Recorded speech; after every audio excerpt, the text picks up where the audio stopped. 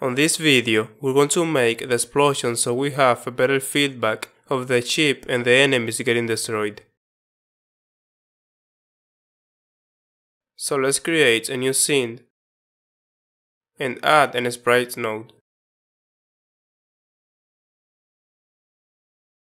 I'll rename it Explosion and save it in the scenes folder as explosion.tscn. For the texture, let's assign the explosion sprite. And let's also set its z value to 5 so it gets drawn on top of everything else. To have a really cool effect, let's add a particle 2D node. I'll rename it psmoke.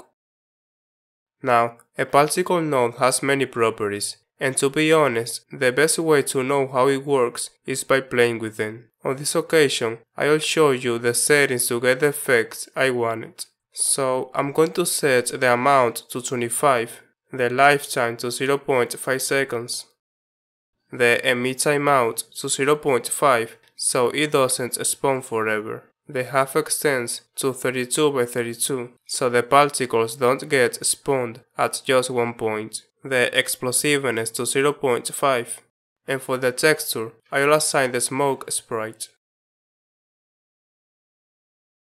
Let's hit a meeting to see how it looks so far, and that is not quite what I'm looking for yet. So on the parameter section, let's set the direction to 360, the spread to 180, and the linear velocity to 5 so it doesn't move too fast. On randomness, I'll set the direction to 1 and the linear velocity to 1 so they go at any direction at a random speed, and I'm also going to set the blend mode to add so the sprites kind of blend with each other. Let's hit a meeting to see how it looks, and that is way much better. You can keep playing with the values to get a different effect, but it looks good enough for me. Let's also add some flares as particles. So I'll duplicate this node, rename it pflare, and for the texture, I'll assign the flare sprite. And this one looks like so. Now, an explosion will quickly fade out once it shows up, and to accomplish that, we'll use an animation player node. But instead of adding a new one, we're going to copy the one on the first scene, because it already has a fade out animation. So right click on the explosion node, then click on merge from scene, select the first scene, and then the anim node.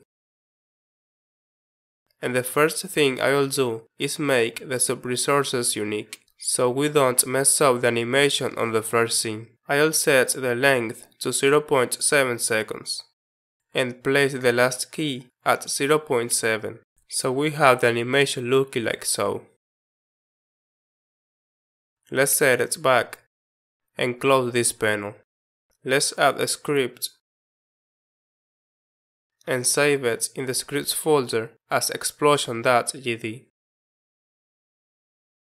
Hit create, and I remove all the comments. Now, I want the explosion sprite to have a random rotation so it looks somewhat different each time it gets instantiated. So let's call the function randomize, and set its rotation to a random number from 0 to 360. And since this function is expecting a value in radians, we'll use the function degrees to radians. In order to have the particles emitting, we're going to get the psmoke node and set emitting to true. And the same for the particle flare node.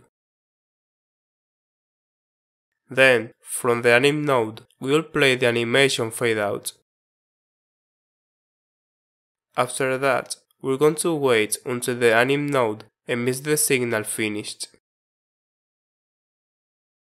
And finally, we'll destroy this node. To try this out, I'll make this script wait 1 second.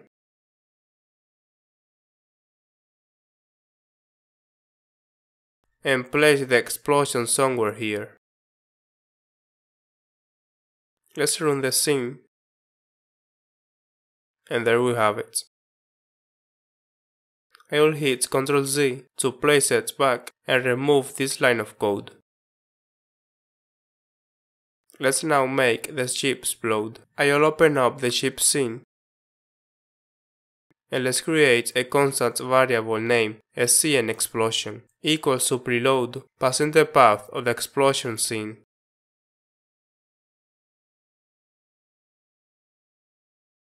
Let's make a function named createExplosion.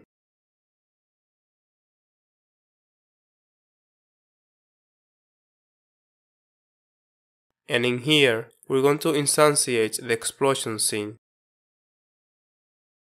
Set its position the same as the ship's position, and then add it as a child of the main node. And in here, when armor is less or equal to 0, we're going to create an explosion, and then destroy this node. Let's try it out. And when the ship gets destroyed, it explodes. Let's go to the enemy scene, and let's preload the explosion scene.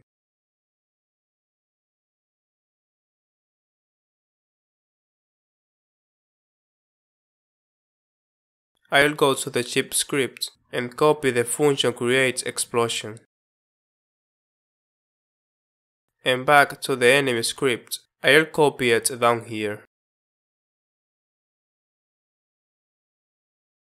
And we're going to call createExplosion when armor is less or equal to 0.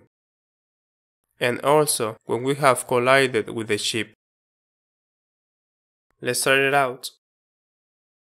And you can see that the enemies explode, but sometimes it creates 2 explosions. I'm not sure why that happens, but it looks like 2 lasers of the ship are colliding with an enemy before it gets destroyed, which makes sense since the ship is shooting 2 lasers at the same time. To fix that, on the setArmor function, we're going to ask if it's Q for deletion. And if it's so, we're going to return. Let's run the game again. And there we have it. Well guys, that's gonna be it for this video. Thanks for watching, and don't forget to hit the like button. Thanks to all my patrons, and I will see you on the next video.